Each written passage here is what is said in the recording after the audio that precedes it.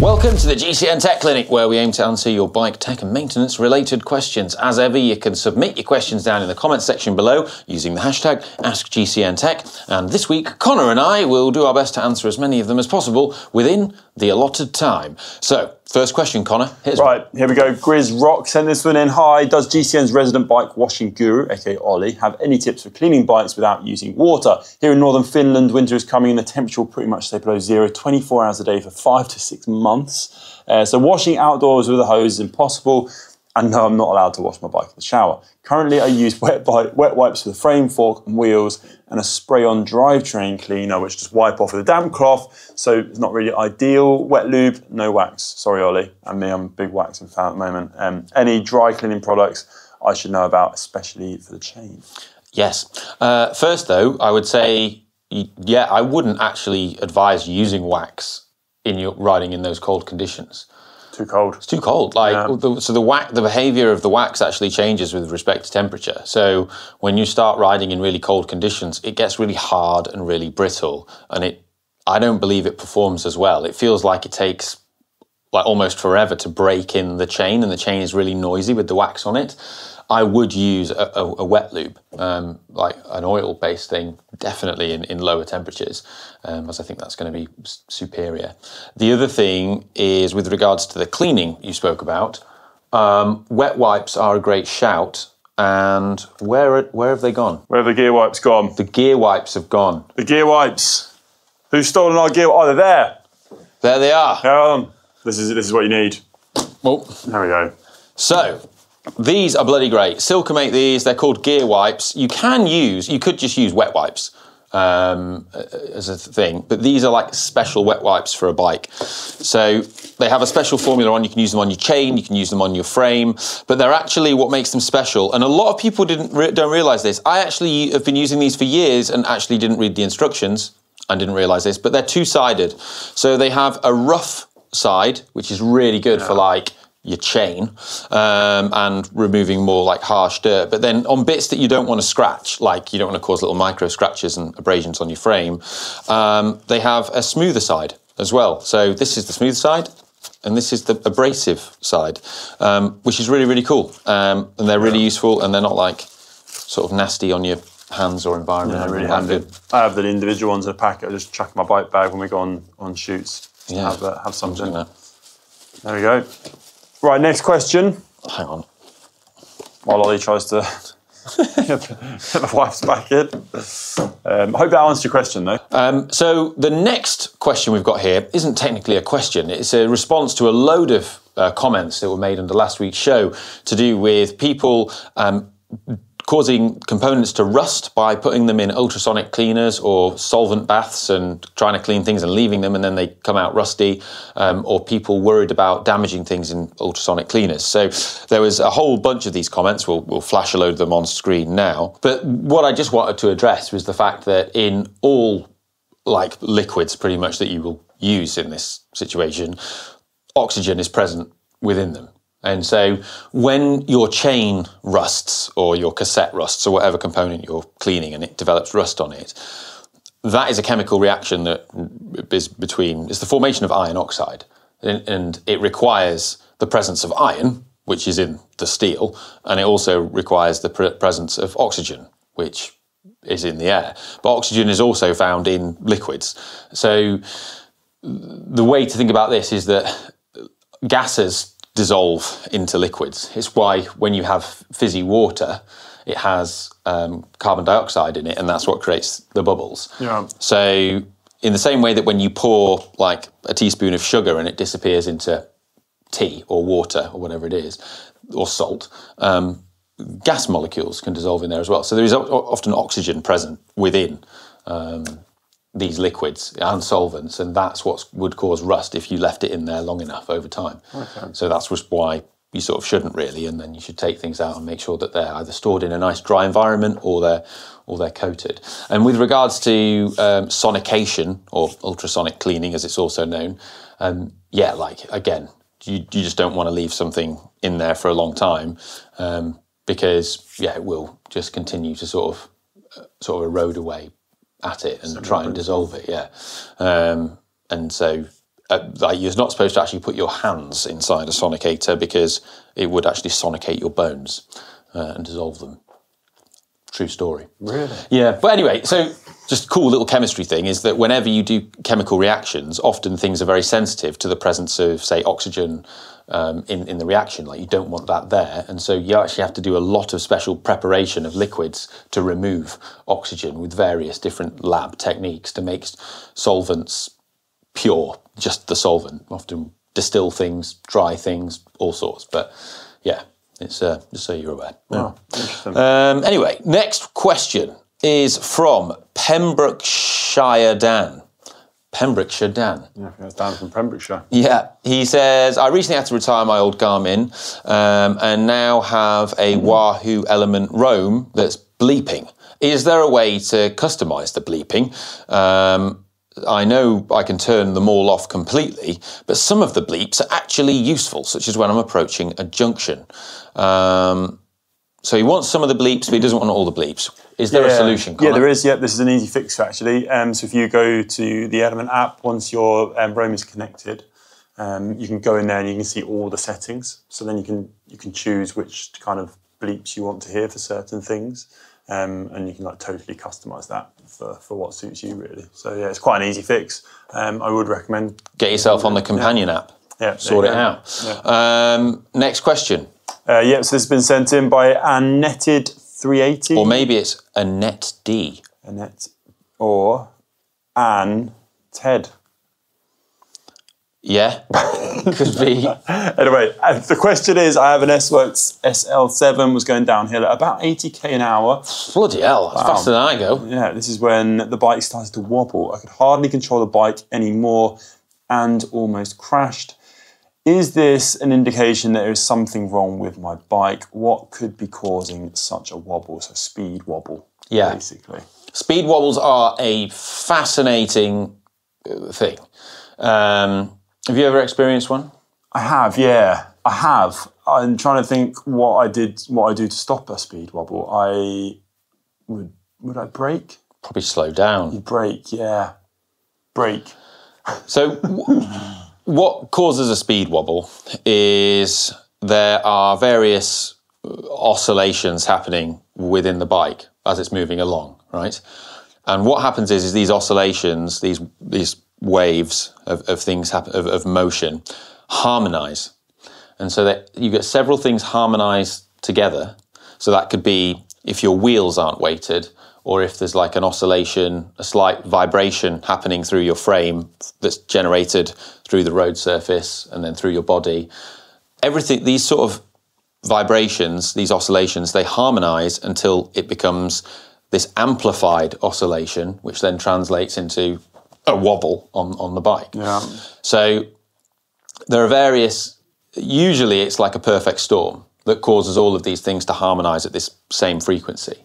So anything that minimizes vibration in the bike is going to help stop this. So it could be your tire pressure was, if your tire pressure was different, or if you weight your wheels. A lot of people ride like unweighted wheels, and it's often not a problem, but you can wheel balance by putting little weights on the opposite side of the valve and balance the wheels. Things like that can help. Also, it could have been the road surface of that particular descent you were on, just then all came together to form that perfect sort of mesh of frequencies that then everything harmonised together. So it's a kind of, difficult thing. It's also worth, I think, checking your headset. Making sure your headset is really tight. That's come a bit loose. Definitely check your headsets tight as well, because sometimes people develop a wobble, and that is often a principal cause. But it's scary though when it happens and you feel it happen to you. It's happened to me a few times. It's always like if you're in a race or a bunch, you'd often see it happen when you were like people were eating.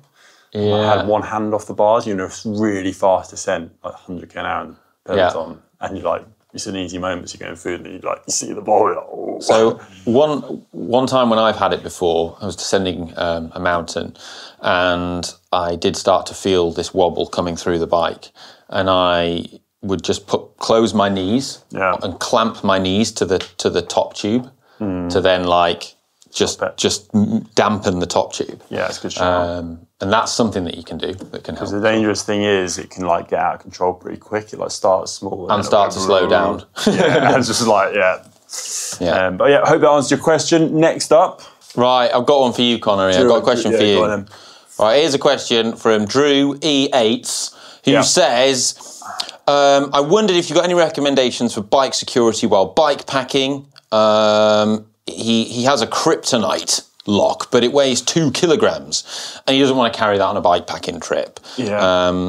And he's also using like a really nice bike. It's nicer than the bike he would take to the shop, so he's a bit worried. What do you recommend? Yeah, so what I'd say is get something like an auto lock or hip lock. Actually make them as well. They're like basically like really burly zip ties with a bit of a lock in.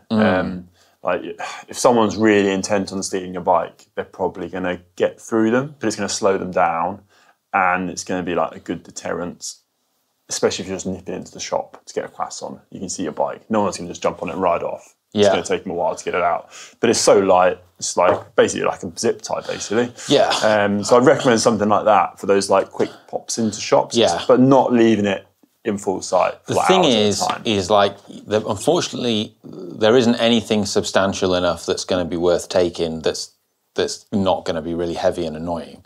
And I think it boils down to you either bike pack with someone else, so you can always have one of you looking after your stuff. If you're bike packing solo, I mean, personally, I would just like factor that into where I stop to get something. So I wouldn't go into like a massive supermarket where your bike is miles away and you can't see it.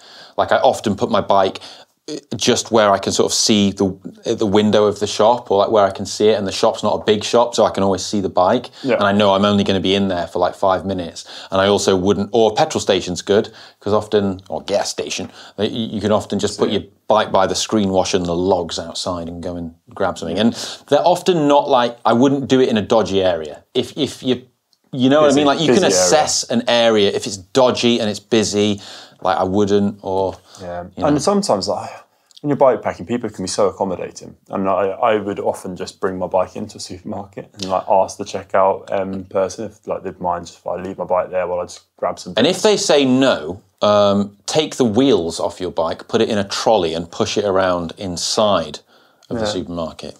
There you go. But there you go. Right. Next question is from Danny Hayerman, who says, I recently bought a smart trainer. I run 48 tooth chainring on my road bike.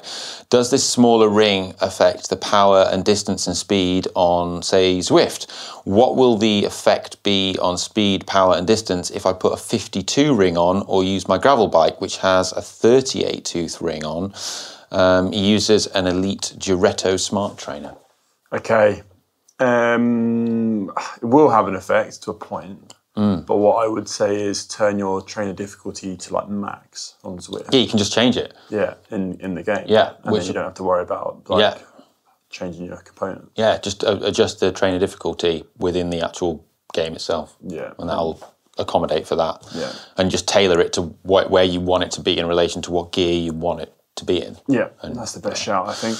Yeah. Next question is from Yoda91, who says, how many watts do you actually use by... How many watts do you actually lose by having a saddlebag on your bike? I know that bigger saddlebags can be more aero, but I had this discussion in another forum and some people didn't give any number on how many watts you were losing, but they said that they could noticeably feel the difference between not having or having a saddlebag on their bike.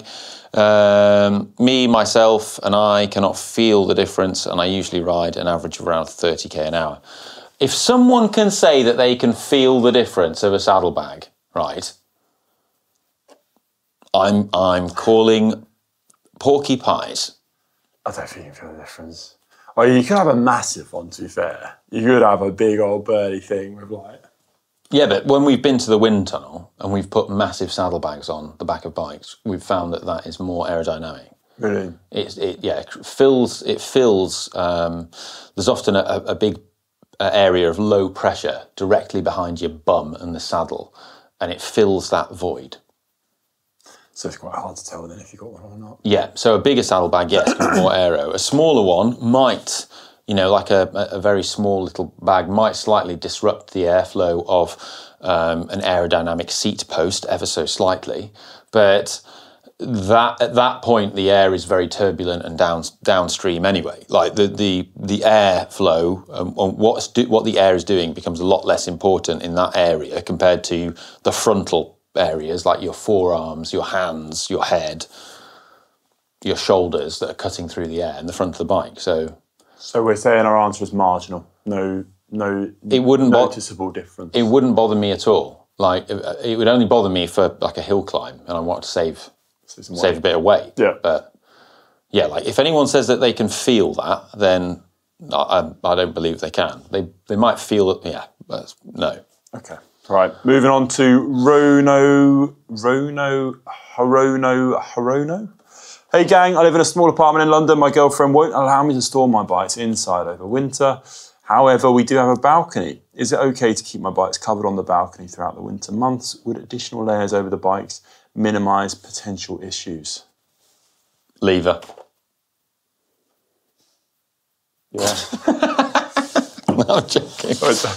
No, seriously, massive red flag that. I would stand for it. No. Yeah. I mean, you just got to weigh it all up, really, haven't you? Yeah. Girlfriend's bike. I mean, there's a lot of very effective, like, indoor storage solutions that look good as well, and things where you can do it tidily out the way, like on the back of a door. Yeah. Or, like, you know, things where you can hang things vertically, or, all sorts of things where you can do it out the way. And if it is a really nice bike, yeah, like I don't want to store it outdoors. Like if you've got an expensive bike, like... Yeah, I mean, if you are pushed and you really do love your girlfriend and you have to put it on the balcony. It depends, like I stored my bike on the balcony when I was in France. Yeah. But it was covered. So if it's covered from the elements above, it's not too bad. Yeah. You can get a decent outdoor bike cover to wrap it around it, just to give it a bit of added protection. Yeah. So, yeah, personally, I'd say it's all right. Yeah. I say if it's covered, I think it's all right. Yeah, as long as it's not getting absolutely like soaked every night. Yeah. But just having that, yeah. But yeah, it's a tricky situation. It's a tricky situation for you. Rono Chrono. Rono. Good luck. Yeah.